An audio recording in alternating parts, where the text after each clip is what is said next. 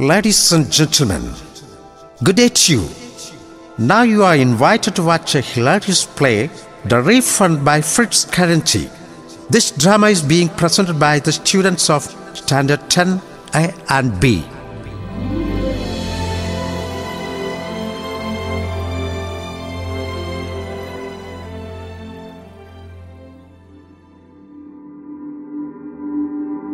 Well, what's it?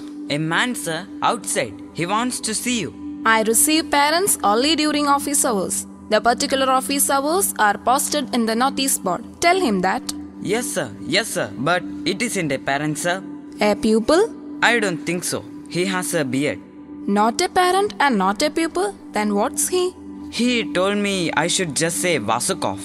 What does he look like? Stupid? Intelligent? Fairly intelligent, I would say, sir. Good. Then he's not a school inspector. Show him in. Yes, sir.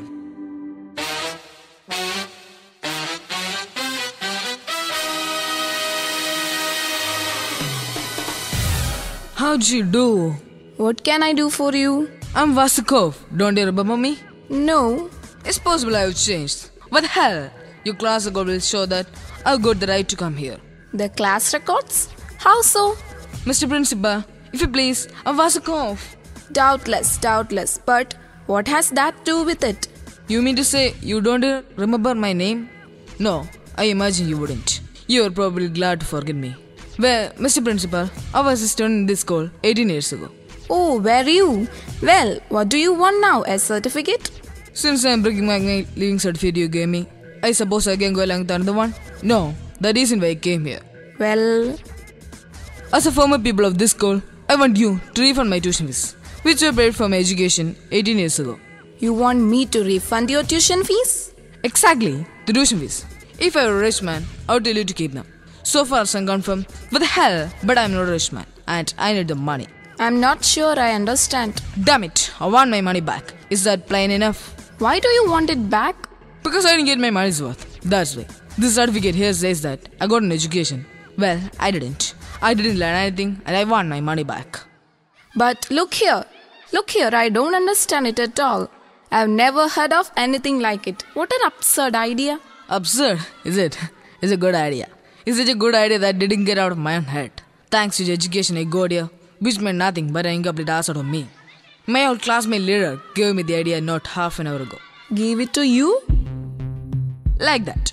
Here I was walking along the street, fired from my last job. I'm wondering how I could hoard some cash.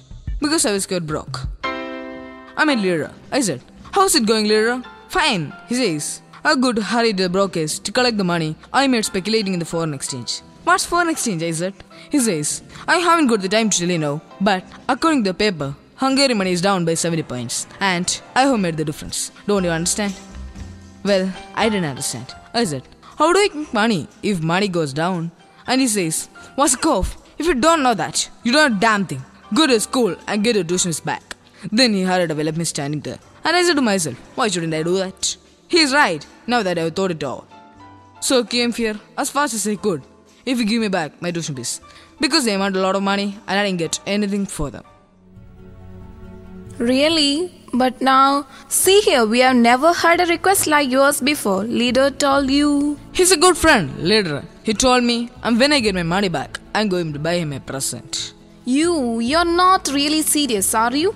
I was never more serious in my life. Treat me wrong here, and I will go straight to the Ministry of Education and complain about you. You took my money and you told me nothing. Now I'm no good for anything, and I can't do the things I should have learned at this school. You're mad. My dear sir, Vasukov, please go away quietly. I will think the matter over after you have gone. No, you don't get rid of me so easy. I will go when everything is being settled. I was given the instruction here in the exchange of money, so that I might be able to do something. But I can't do anything because I was taught so badly. And anybody can see I ought to have my money back. What makes you think you can't do anything? Everybody thinks so. If I get a job, I can't keep it. Give me an examination and tell me what I ought to do. Call the masters and let them say. What a distressing business. How unfortunate. You really want to take another examination? Yes, I have the right to take one. What an unusual case.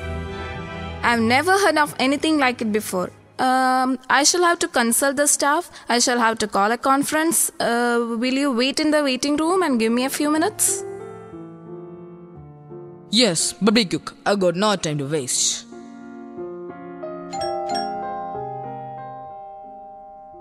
Ask the staff to come here at once. A most extraordinary conference. Yes, sir.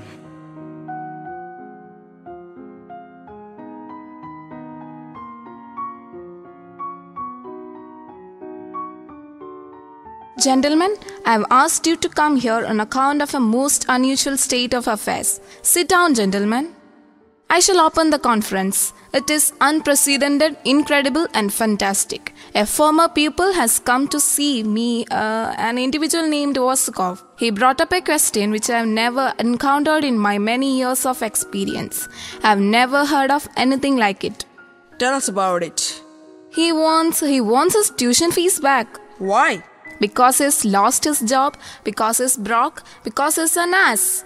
I should be glad to have you express your views on this unparalleled case. The case is natural. The law of conservation of energy proves that any given people will lose in any given period. As much knowledge as a teacher can drill into his head is and the period of like duration. There is nothing like it in the history of civilization. It is said that the Bourbons learn nothing and forget nothing. If that is true, The law of conservation of energy. The question is, does he want the amount with simple or compound interest? Because where is the fellow anyhow? He's waiting outside. He wants to be re-examined. He says he learned nothing. He says a re-examination will prove it. I would like to know what you gentlemen think about it. a re-examination? Gentlemen, it is my conviction that we will lose nothing by re-examining Vasakov. If he fails, he will place us in an awkward position. Therefore, he must not fail. He has, shall I say, pursued advanced studies in the school of life. We will not make our questions too difficult. Agreed, gentlemen? We are dealing with a sly, crafty individual who will try to get the better of us and his money back. By hook or crook. We must checkmate him. How? By sticking together. The object is to prevent him from failing. Because if he fails, he succeeds. That we must stop. If he fails, tomorrow there will be 2 more former pupils and the next day a dozen. We must back each other up, gentlemen, so that this painful affair does not become a pedagogical scandal. We will ask him questions. Whatever his answers, we agree beforehand that they are correct. Who will decide? I. If you will permit me, Mr. Principal, let us proceed with the examination. We will show the former people that we too can be shrewd.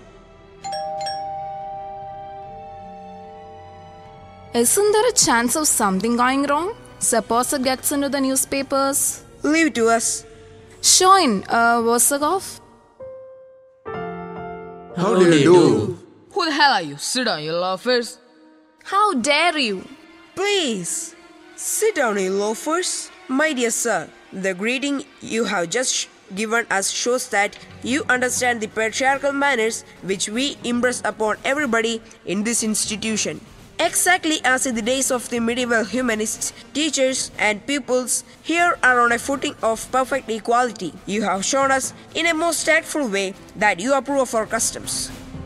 That is good of you, and I am sure my colleagues will agree that the pupil Vasakov who appears before us for re-examination need not be examined in what appertains to gentlemanliness. Instead, we waive the examination in that subject and mark him excellent. Quite right. Manners, excellent. agreed. Alright, if you say so. What the hell? I don't give a damn for a lot of you. My big Changanacherry isn't going to pass your examination. Let me fail as quickly as possible and give me money. Everything else is just nonsense. Speaking for the staff, we agree with you. Your courtesy will not affect us one way or the other. We will examine you and be guided entirely by your replies to our questions. Take notice of that. Alright, carry on. Let's hear the questions. I need money. Cultivate. Ask me questions, professors. I mean long-haired asses. I would like to see you get a single answer to me. The examination will begin. History, Scheffler? Herr Vasakov, won't you be seated? To hell with the seat. No, I will stand. Bravo. Excellent. Vasakov wishes us to understand two things. He will dispense with a formal written examination and will answer orally. Good. He will not be seated. He will stand. Also good. It follows that his physical condition is splendid and I take it upon myself to award him an excellent in physical culture. I ask the principal who teaches that subject to concur. Quite right. Physical culture? Excellent. Agreed. No! You called me once, didn't you? Well, we won't do it again. From now, I will have my ears open. Alertness, very good. Perseverance, unusual. Logic, excellent. Get on with your questions. Ambition, boundless. Yes, just a minute. What's the matter, Shuffler? Aren't you prepared? A moment. Oh, you can't think of a question that is easy enough. You are always a numbskull. Candidate, answer this question. How long did the 30-year war last? 30? I mean to say, I don't know. Please, answer my questions. I'm sure you know. Give me the answer. Well. Mr. Principal, this is no way to run an examination. The fellow is trying to make me a cheat. I shall deal with this. Go away. How long did the 30-year war last? What's the question? Yes. I know. 7 minutes. Haha, 7 minutes. I know it lasts that long. It's possible I am wrong, and if I am, I failed. 7 minutes. Haha, 7 minutes long. 7 minutes. Please give me back my tuition fees. 7 meters? Right. Your answer is excellent. What? What did you say?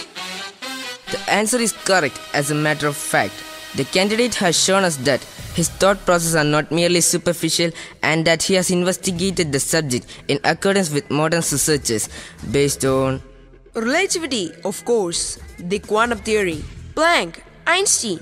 It's all very simple. Don't say another word. We understand perfectly.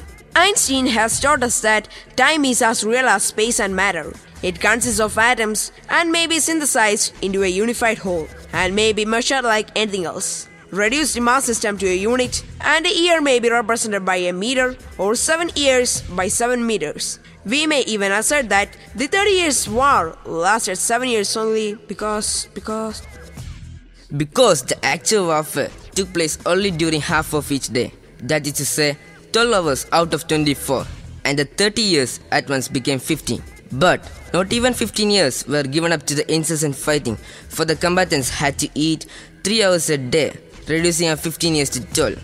And if we deduct from this the hours given up to noonday siestas, to peaceful diversions, to non-warlike activities, to social distractions, we are left only with time, which the candidate has represented by the Einsteinian equivalent of 7 meters. Correct. I take it upon myself, gentlemen, to propose a grading of very good in history. Oof. Bravo. Excellent. He has passed. But I don't see. That ends the examination in history.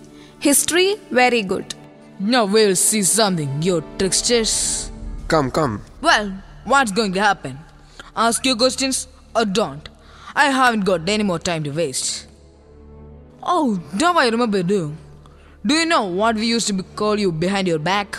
We called you cannibal because you're always chewing your thumbs, just as you're doing now. That's what we called you. Oh, by the way, do you remember the day you tripped and fell flat in the aisle? Do you know who tied a string across dust to dust? So you do that? I did it. You? Don't get excited, little man. Ask me a hard question instead. Plow me. Kind of you, very kind of you. And now tell me, Herr Waskov, do clock in charts really become smaller as you walk away from them, or do they merely appear to become smaller because of optical illusion? What an absolute rot! How should I know? Whenever I walk away from the clocks, they get larger. Invariably, if I want to get them smaller, I turn around and walk straight up to them. But they are not small at all. In a word, therefore, in a word? In a word, the way you give me pain in my neck. You are an ass. That's the answer. Is that your answer? Good. It is correct. A difficult answer, but most brilliant one. I will explain. That is, I'll explain.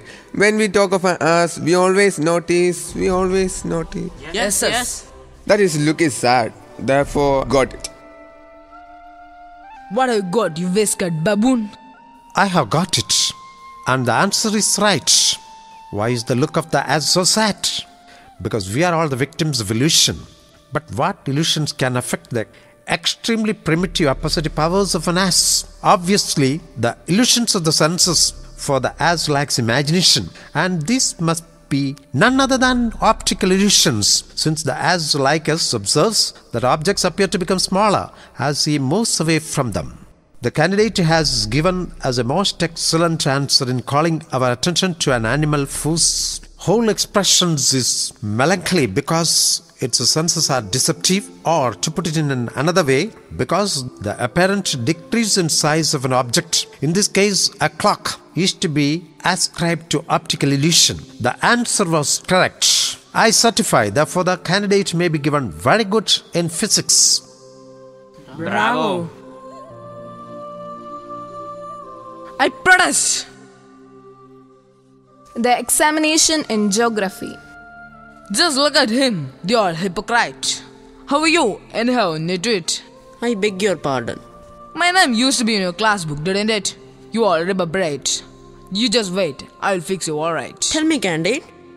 I'll tell you. Oh, how I used to hate you 18 years ago.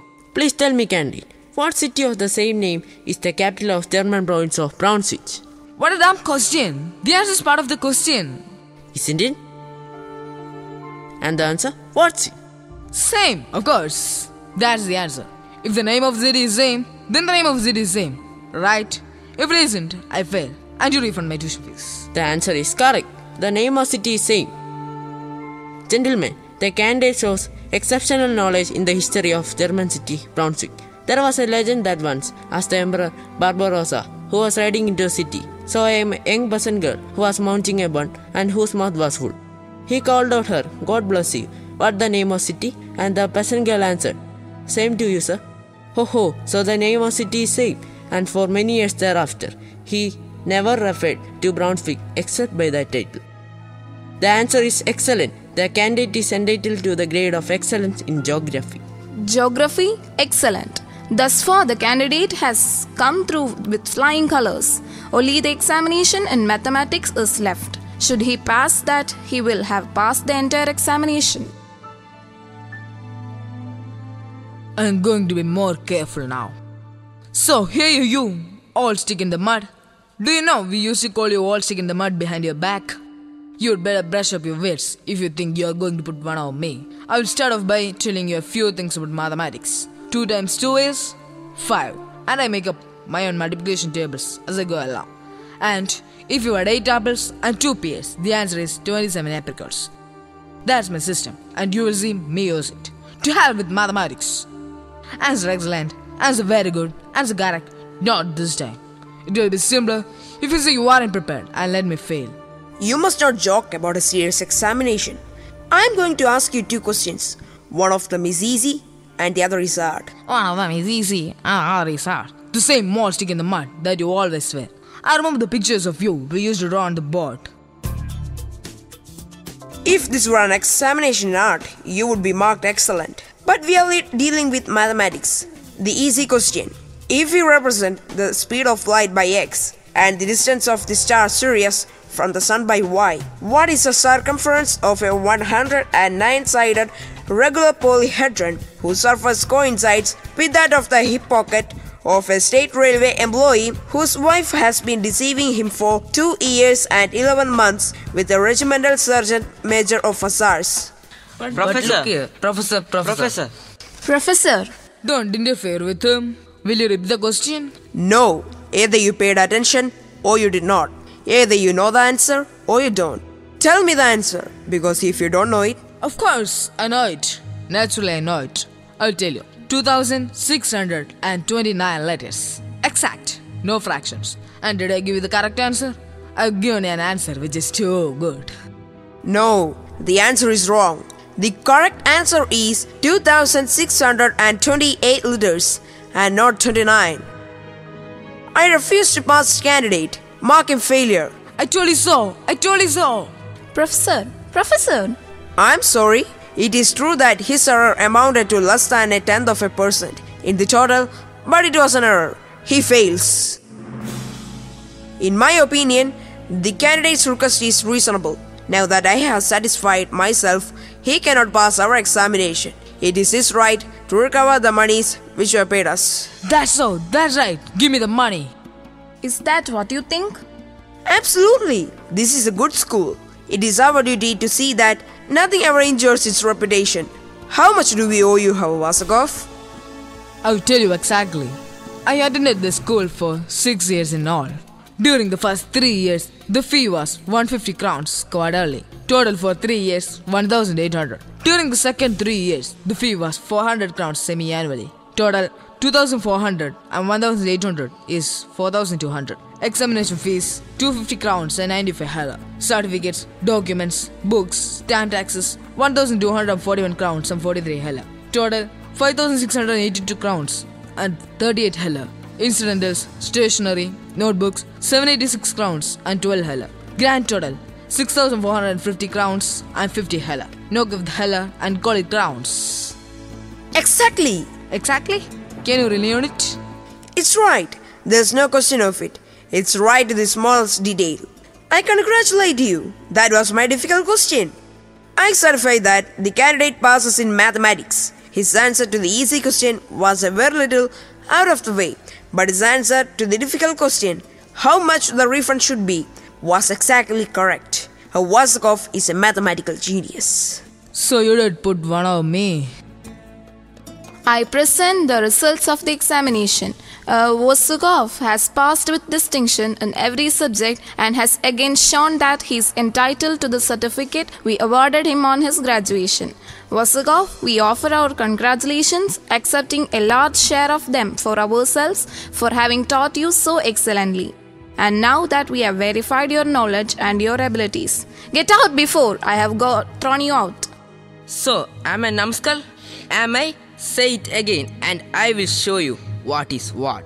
I'm a cannibal? What? Are you one who tied a string across the ears? Hypocrite? Nitwit? Us? Me? Old stick in the mud? Yes, sir. Remove that object.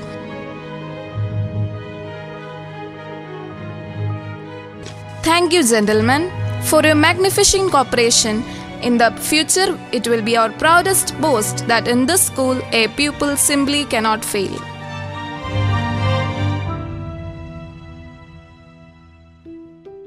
That is the end of the drama, The Refund.